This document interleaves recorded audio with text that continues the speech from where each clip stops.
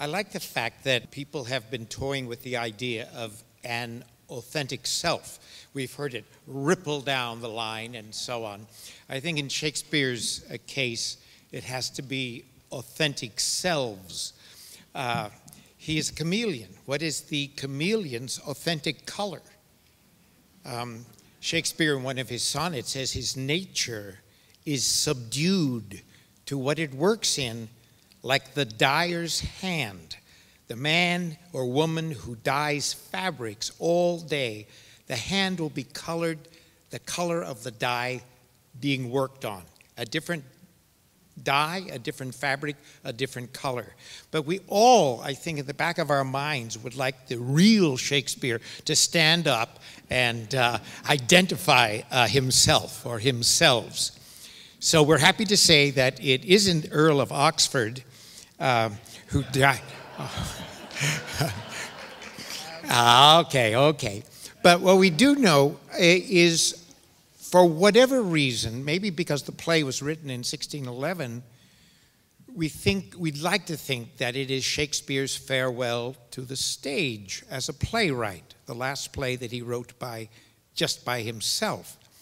And we search for signs that he is giving some sort of signature. He's hiding it somewhere, but not hiding it very well. He wants it to be found. And the character, of course, who is identified with Shakespeare is Prospero, the consummate stage manager, behind-the-scenes worker of everything. And I have to say, there's a particular joy in having Dennis Arndt return to the stage at the Oregon Shakespeare Festival to play Prospero. And I can't tell you the sort of magnificent ripples it sends through the newbies who don't know him or don't know his Shakespearean work, to those of us who have seen his King Lear and the Iceman Cometh and Coriolanus and Wild Oats, and you can just go on and on. And he's brought all of his magic in his mid-70s for the role of Prospero, a role that perhaps Shakespeare played himself before he retired to Stratford. A desert island. What is a desert island doing with the name Tempest? The Tempest is the first scene. It's a shipwreck, and very well done on our stage. Ropes coming down, ladders coming down from spaces above I didn't even know existed in the Bomer Theater, and people clambering up those ladders. But after the first scene subsides, we have the island, and this is what the play was called in its 17th century adaptations. And on the island are denizens, Caliban, a savage and deformed slave, says the folio, the first printing in 1623 of this marvelous play, a play whose primacy is seen by appearing at the very beginning of the 36 plays, even though it might have been Shakespeare's last. And also on the island, serving Prospero, as well as Caliban serving Prospero, is an airy spirit called Ariel. And our island is undistinguished. It is a bare stage, an undulating stage, a stage with a little tip at one end, which some people call the Dorito chip, used to marvelous comedic effect. And people see on this island what they want to see. It's a vast mirage. Again and again, characters say, "Can I believe my eyes?" And they can't. But the bare stage, of course, is what Shakespeare has used throughout his career, a place where the imagination and the power of language make a local habitation and a name. It actually, not just Comedy of Errors at the beginning of his career, but Midsummer Night's Dream, we think of elves and fairies and supernatural beings, denizens of this area. People always ask, when are we going to see Shakespeare in authentic costumes, whatever that means? Well, this is the sort of costume and swords and the sort of things that Shakespeare's actors would have had. So we do get that sense of a Renaissance world. The play itself, probably written, I think I mentioned, in 1611, towards the end of his career.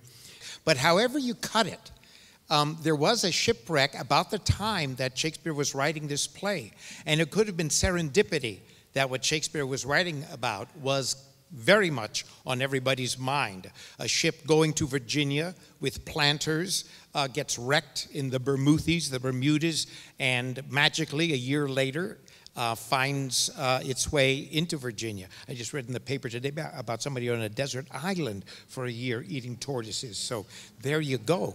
A word I think what deeply concerns, in fact, I know what deeply concerns Tony, and what he's talked about many times to the cast, is the difficult endeavor of true forgiveness. Prospero, what happened a dozen years before this play starts is the huge wheel that moves everything. And what happened was Prospero was taken away from the dukedom of Milan by his own brother, a brother that he loved more dearly than anybody else in the world except for his infant daughter Miranda. And this brother sold out the kingdom to Alonso, the king of Naples. So all of these 12 years, and why did this happen? Just what Louis was saying, it was the last time somebody could know everything that was happening. And Prospero wanted to be that person. He secluded himself in his library, left matters of state to Antonio, his brother, and didn't have an inkling what was going on until probably the very moment he was supplanted. This has stayed in the recesses of Prospero's mind ever since.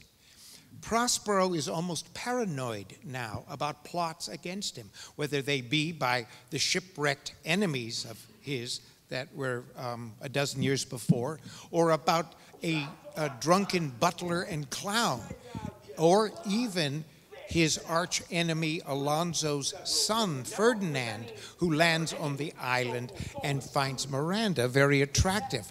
All of these happenings do not sit well with Prospero, because he realized when he was getting all that book learning that he was missing something vital about human interaction. And this is his new education and his new fear. And so at the end of the play, it reminds me so much of Midsummer Night's Dream when Puck comes out. If we be friends, give me your hands.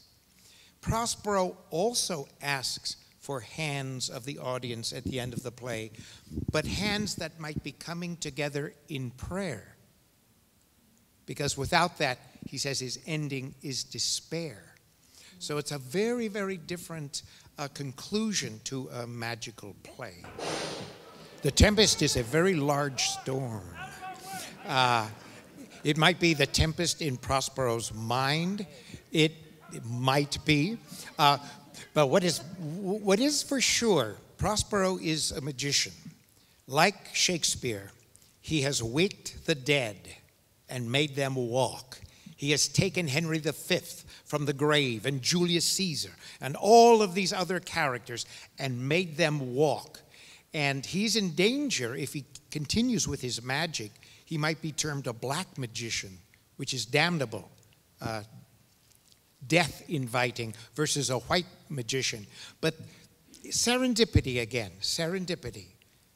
By fortune, by chance, a storm, a tempest, has brought his enemies to his island.